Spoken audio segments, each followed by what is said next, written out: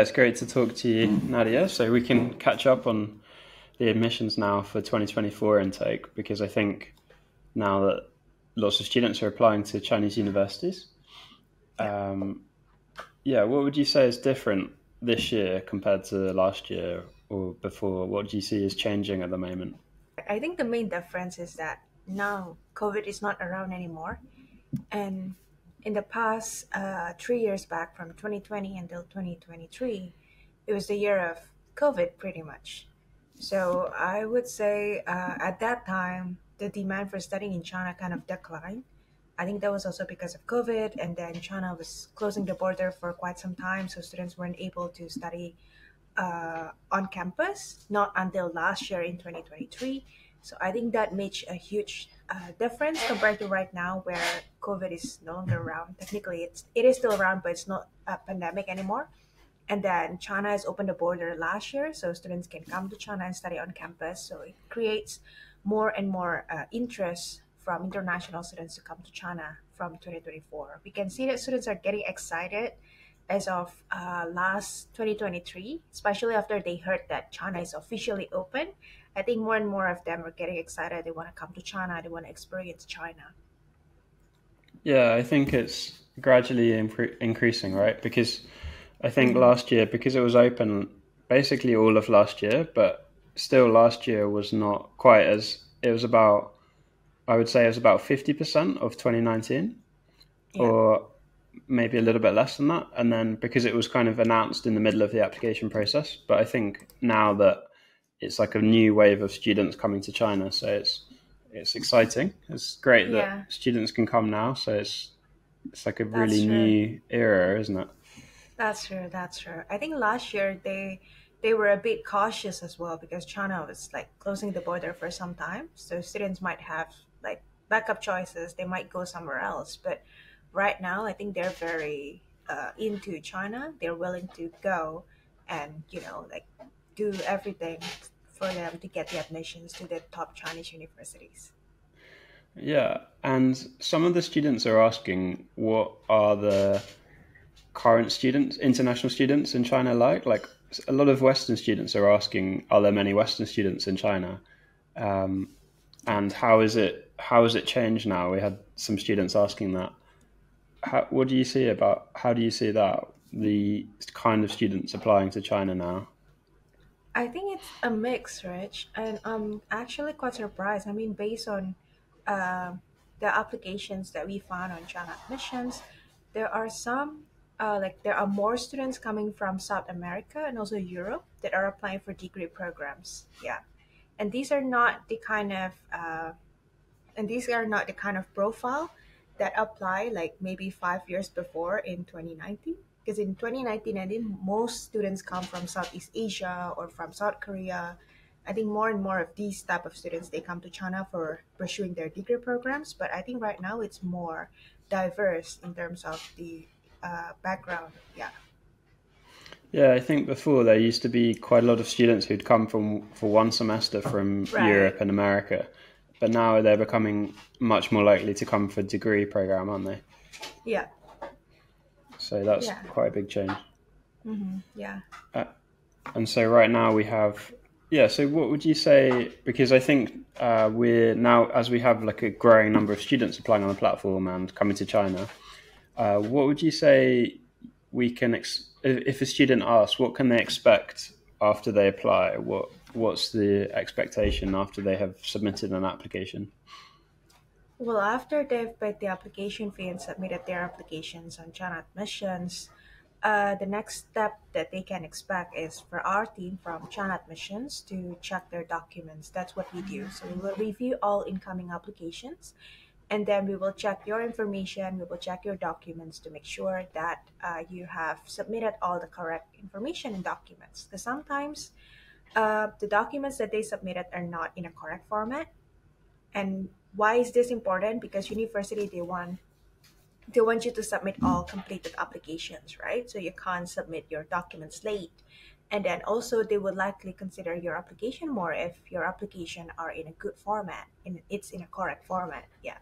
So yeah, that's why it's important, and that's why we are here to basically review your applications. And then if all is good, then you can create an account on the university website, and that is related to the visa application, because nowadays the visa is not given on a paper format anymore. It's all online.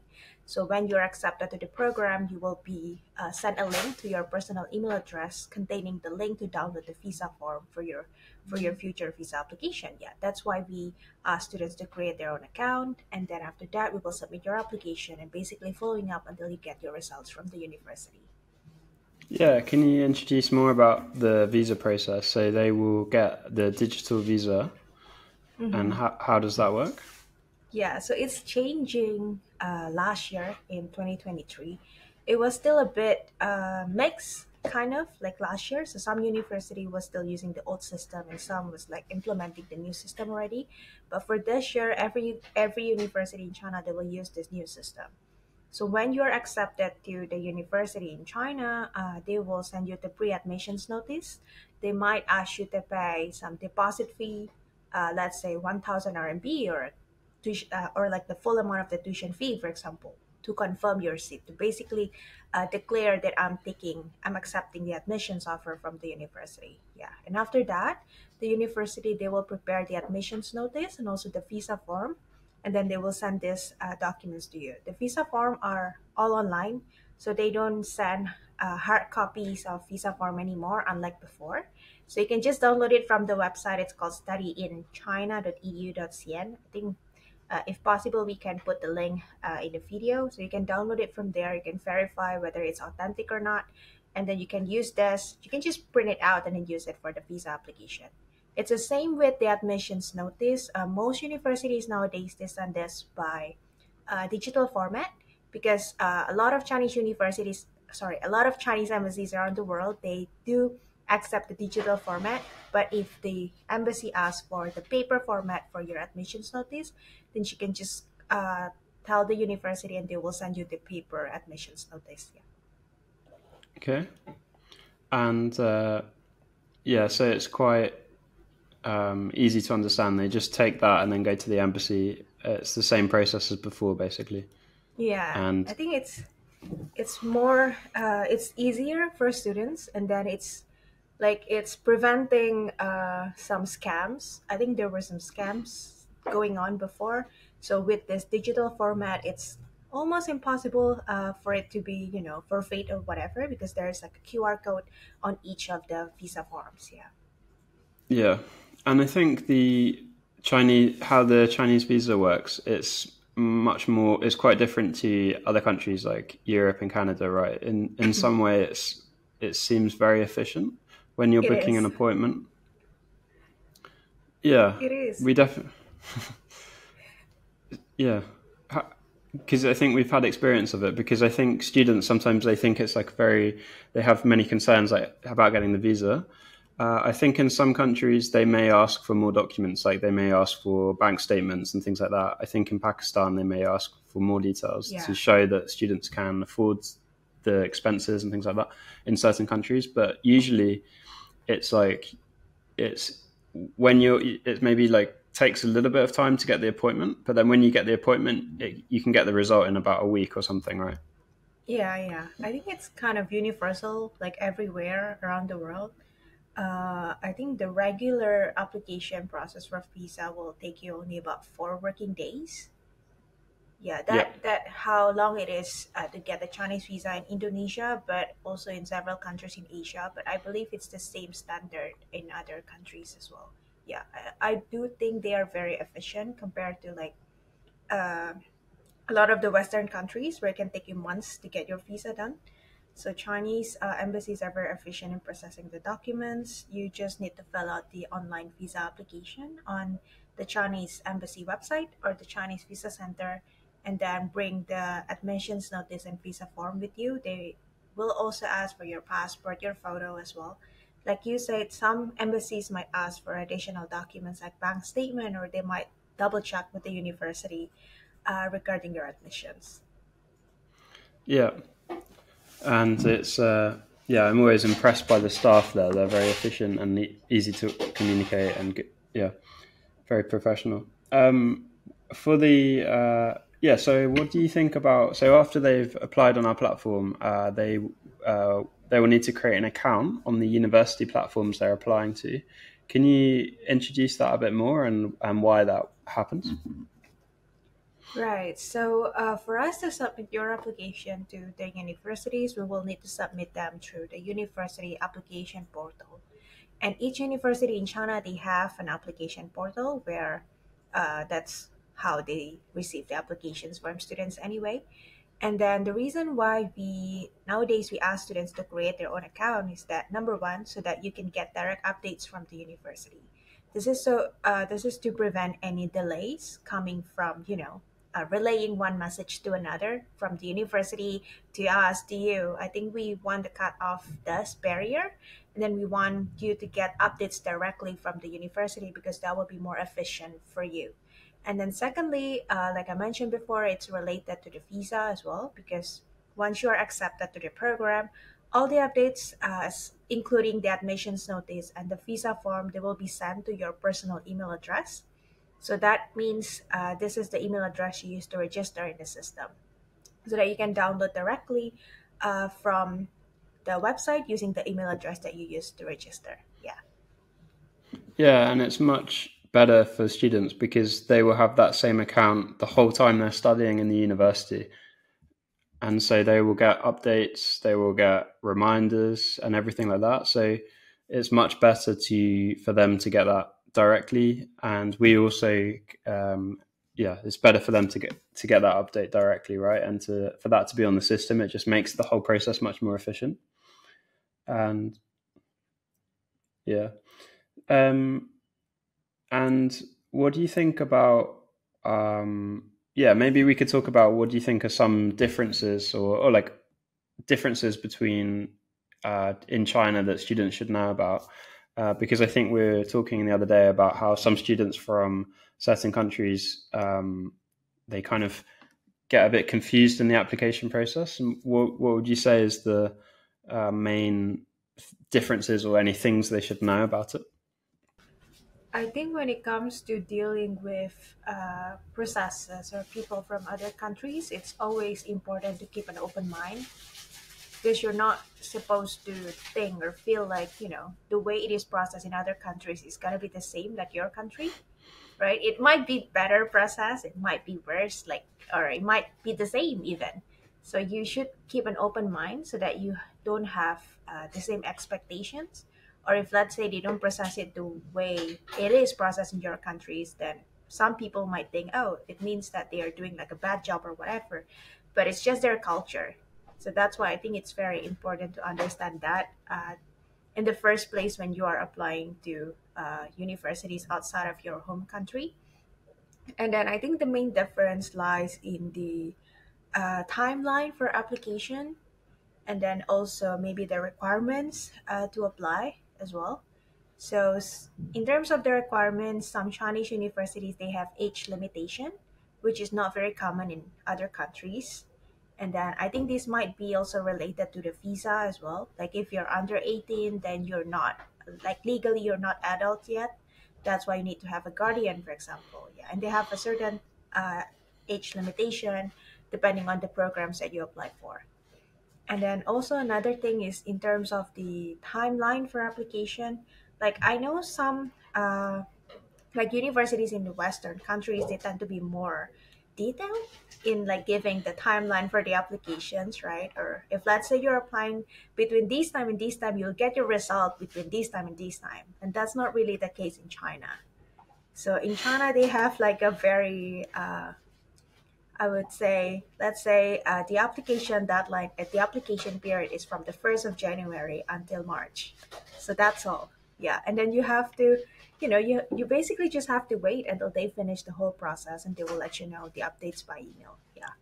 And then the process, it might take about 4 to 6 weeks. Sometimes it takes longer if they have holidays or if it's if it is a peak time. So yeah, I think for these type of cases, just be mindful because it may not be the same as how it is processed in your country, But yeah, that's part of it. That's something that you're going to learn, right? Like embracing other cultures. Yeah. Yeah, I think it's definitely something that, because I came to study in what is the top university in China, and I was expecting it to be more similar to UK and Mm-hmm. how that works. And so I would describe the difference as China is kind of more fluid and it's more kind of flexible, Yeah. and it's more kind of maybe they're less likely to have a position. It's more like kind of yeah, flexible position. But I'd Mm. say in the UK, it's like, for an example would be just the curriculum for every program in every university in the UK is just like clearly written on the website in every Yeah. university in Yeah. England. But in China, there's not this information. It's not available. We would need to ask each of the head of departments to prepare it. And I think the reason is because they don't actually centrally manage it. They just each of the professors manages it themselves. So there's not a way to get it. I think another thing that's also quite different is that I was just really surprised because it seems like the semester dates they Mm. don't they don't share the semester dates until maybe the Yeah. start of their semester. Yeah. So you don't really know when the semester dates are, right? It's like things like that that are kind of it's this is like a very big difference in UK or the West and China, and I think it's Mm-hmm. actually just an Asian thing because I think if you look at many countries in Asia, I'd like to know if I think maybe Indonesia may be more like that. Um, Yeah. it's more flexible, fluid, and so this can be a bit frustrating for students from the West who want to have everything in a certain way, and they want it to be very ordered. Would you do you think that's right? What do you think say about I think that's right, Rich. I mean, Indonesia is more chaotic, in my opinion, in terms of time. Like we don't really value time. Like people, they're late every time. So maybe uh, with what happened in China, like sometimes they announce they have some extra seminars or whatever, like 2 days before. I think like for me, I get used to it because that's how it is in Indonesia. It's kind of similar as well, so it's not like a huge deal for me. So that's fine. But I think what really shocked me when I studied there was the dress code at university, because in Indonesia we were taught to dress very polite, as in you cannot come on campus with shorts. No, that's like the security will definitely tell you to go home and change. Yeah, but that? in China, like you can come with anything pretty much, right? I come to classes with shorts and t-shirt, and that's fine as long as you're there to really listen to the lectures and everything. That's fine. It doesn't matter what kind of outfit that you are wearing. But in Indonesia, it's the complete contrast. Like Well, you have to be very very neat when coming to the mm, university. Like I think at that time, in some cases, especially when you were taking the exams, in my university in Indonesia, you weren't allowed to wear t-shirts. Like you have to wear something with color, like shirts or polo shirt. That's fine. Yeah. Otherwise, if the dress code doesn't match, you have to go home. You can't even attend the exams. Yeah. hmm, So these type of things, it's really different for yeah. me. But yeah, I mean, it's something to learn, right? It's good experience. Yeah, I think that's another big difference, isn't it? Because I think in England, everyone cares a lot about clothes and fashion. Hmm. And I think in China, people are they kind of want to be more humble or they want to not be too flashy. And so they just kind of they're much more casual, I think. But I don't know if this is a trend in the whole world because I think it's probably changing a bit. Because I think that less people are wearing suits because we have more work from home, we have more Hmm. digital economy. So I think Right. people don't really sit at home wearing suits. Uh, if they're in a more tech environment. So maybe this is a general trend that's happening, or it's also part of the Chinese culture as well, is to be a bit more not kind of not care, not worry too much about appearance as much. It's more about because I think this is a difference that I've noticed is not so much about. the appearance. It's about your substance and what you're really like. Mm. Yep. I quite like that in some way because they kind of look deeper into you and they think like, okay, it doesn't matter what you're really wearing. It matters who you are. Mm. Clothes are clothes, right? And maybe also because in China there's just so much cheap clothes as well. Like they have so many factories of clothes that it's just so easy to get clothes, or it's just so Yeah. easy to get like they just have so much. It's like the factory of they make so many things, right? So everything is so cheap. So they don't really they and I think they're kind of more. They like to save more. They like to don't like to spend so much on that, right? Hmm. Um, yeah, so that's quite interesting. I didn't realize there was a difference between Indonesia. Um, And then, yeah, I think one thing that students have is there's an issue that some students had, which is that they apply to a program and then the program doesn't exist or it changes, Mm. um, and that usually happens because some universities in China they may have a desire to have lots and lots of programs, but then if they don't get enough students for a certain program, then Yeah. before a certain date, then they will cancel it. Um, yeah. Do you have Yeah. any comments about that? Yeah, that is often what happened. So they have like a minimum quota that they have to Mm. hit to open the class. But if let's say they don't have enough students, then sadly they have to cancel the program last minute. So I think it's also related to what you said that China is a bit fluid. It's a bit more flexible. And then Yeah. also another thing is they may change the list of programs every year. So usually Mm. every year they will post like a new information about the admissions for that following year.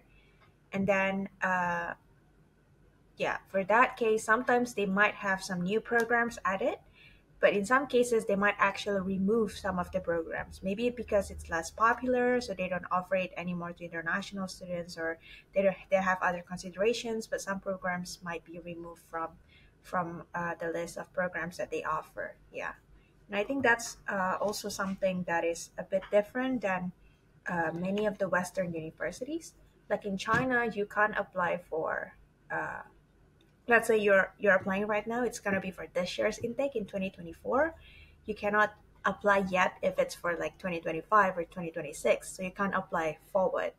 Like you have to follow the strict application period that they set for certain years. Yeah, that includes the programs and information, because if you're planning to apply for next year, there are also cases where the programs that you want to apply may not be offered anymore, so you have to wait for their updates for the upcoming intake. Yeah. And they might also change things in the middle of the application process, right? Mm-hmm. Because Right. for for example, right now they're focusing more on March intake. There's going to be students enrolling, and then there may be some changes in March or April for September. Mm-hmm. Usually for the top universities like the C9, which is like the Ivy League in China, like Tsinghua, Fudan, Peking, they already finished their application deadline. Is especially for bachelors, it's already finished, but maybe for some masters, it may still be ongoing. But they're less likely to change. But I think most of the other universities, I think we can expect they may have some changes, right, during the Yeah, process, that's which true. is which is not easy for students because they apply to it and then the program doesn't go ahead. Exactly. And there are also cases where, the application period is still open, Mm, but apparently the program is already full. This is usually what happened with a lot of popular programs like Chinese language or MBBS, for instance, because they have so many students wanting to join the program, and they have like limited quota every year. So sometimes if you apply a bit later in the process, even though the application is technically still open, you may not be able to secure a seat anymore because all the seats have been taken by the other students. Like the program is basically full already and they can't accept any more new students. Yeah, so these might also happen. yeah, so that's unfortunate for students. That's why it's good to choose for them to choose multiple universities, and so they have backups. And also that it's the advantage of our platform is because we can help them apply to and suggest other programs, other options for them. But it's Mm-hmm. always a risk, isn't it, if they leave it later in the process? I think it's the later on they apply. the higher the risk that there may be change. There may be it may be full, or it may be more competitive. So I wanted to also share like about how we're improving our platform as well, and how we're because I think our three advantages we have is technology. We have a very clean, easy to use platform, and we one of the things we've done is created the chatbot, which answers a lot of students' questions, and it's really effective because students, it can answer in about 30 seconds or 20 seconds, and it can answer in any language, and it is very accurate in a lot of things. Like, it's still, for important things like visa information, it's definitely not going to be, because it's still AI technology. It's not going to be 100% perfect, but it's good for general inquiries. But for more important things, it's good to be careful, and like, don't, like, we have this warning on it that it's only for general information, but it's usually quite helpful, and it can usually point students towards links on our platform, which answers most of students' questions. The other thing, so we have these three advantages, which is like technology, the content that we create, like such as the content on our platform and our channel, which I believe we're the best content that students can find about studying in China, and that's at least our goal, is to be the best content. The other thing is the high quality service, and so these are the three of our advantages, and we have a lot of experience in applying to universities. We've helped many students at many universities, and we've visited, and we have very good relationships with lots of universities. So these are our three advantages. And so we're developing the chatbot, we're improving our content, making more and more better content. We're also improving our service by giving more updates. We also have a VIP, like a certain email for VIP students. They can also book a call with us after they apply, so they can book a call anytime. And we're also always listening to students on how we can improve it as well. And and then also we are focusing. Those are our kind of main updates. So do you have Yes. anything else you want to add, or anything you want to share to students? Uh, as a founder of China Admissions, I'm actually wondering, because a lot of students, they did ask these questions to us. Yeah. But why do you think students should apply through China Admissions and not, let's say, directly to university or using any other methods? Yeah, so I think the three main reasons is that it's easier to apply through China admissions. It's we also, students will get support, so they can get updates. They can speak to someone who can help them through the process, navigate and communicate with the universities. Because I think it's very hard to communicate if you're some students applying to 3, 4, 5, 6, even 15. Some students or more universities. Then it's quite a lot of communication, and it's not that easy to communicate with universities. So we can definitely help in the communication and answering most of the questions for students, and then also increasing the chance of getting accepted as well. So those are the three main advantages of using our platform. Mhm. Yeah. Do you have any thoughts about that? Yeah, I think that's true. I mean, when you are applying to universities overseas, it's really easy to get lost in the application process, and that you might feel alone. And it's also quite overwhelming. That's how I felt when I was applying to China before, because I did everything by myself. So I had to do like a lot of research here and there to find the exact information, because sometimes when you cross check the information from source A and source B and source C, it might be all different. And then you get so confused and so alone, and you get so, overwhelmed, and you may not, and sometimes some people may not even continue the whole process because they find it confusing.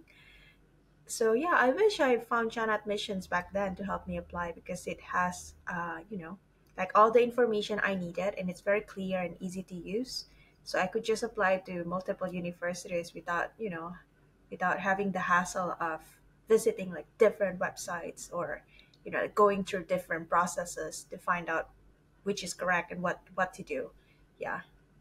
Yeah, and I also want to add that the reason we exist is to help students to get into universities, and the reason we create so much content is to help students, because it is really important to study in China. Like it's completely changed our lives, right? It's amazing experience, and students don't have to use our platform to apply. They can just use our content. They can use our platform for research if they want, as well. That's why we create a lot of content on our platform as well, so they can just research it as well. But we also are working really hard to make our service as best as it can be, and we want to have the uh, best service in the whole industry. And so we're continually investing and improving on it and making it as good as we can. At the same time, we want to help the whole market as well. We want to help all the students who can find the resources. That's why we put all of the scholarship information into a guide. That's why we create these guides that can be helpful for students. So we want to help as many students as we can by giving all this information so they can make the best choice. And also, if students want some more support, they want some help, they can use us as well uh, to apply, and so we can help those. I think there's so many students who want to apply to China, so um, we're aiming for the most ambitious students and the top students who are looking who can value our support and who look for some help and who feel like we can help in one of those areas, like helping them, giving them help, like extra support, giving them the helping them with communication. For example, if they want to save time with the application process, they want to check like if they're eligible to get into certain programs. These kind of students. But if students have a lot of time on their hands and they want to do it themselves, then they can also apply by themselves as well. So it's up to students to choose. Uh, but yeah, that's cool, Nadia. So yeah, do you have anything else you want to share or anything else? Maybe just some tips for the application. Hmm. Just some tips for the application that sometimes is overlooked or sometimes students don't remember. Is that number one is always apply as soon as possible. Please do not wait until last minute or until 3 days before the deadline to apply, because so many things can happen during those times. For example, you might experience the program is already full, let's say, so that you cannot join the program anymore. And then if you wait until the last minute, other universities might have closed as well already. So there are not many choices left for you. So that's why it's important to apply as soon as possible, as early as possible in the process. Also, because Chinese universities, they give admissions on a rolling basis. So if you apply faster in the process, then you can get the admissions result faster as well. And Yep. yeah, don't be afraid of coming to China. You might heard a lot of information in the news, but once you actually arrive there, you will find that not everything shared online is correct. And then you will learn a lot from your experiences abroad. I think that's important nowadays because the world is getting more and more international in a way. We're getting more and more connected. So it's important to have some international experiences and have some international friends and communities. Yeah, it's really valuable, isn't it, to study in China and understand China? Mhm. Such an interesting market. All right, thanks, Nadia. That's great to have the chat. Sure.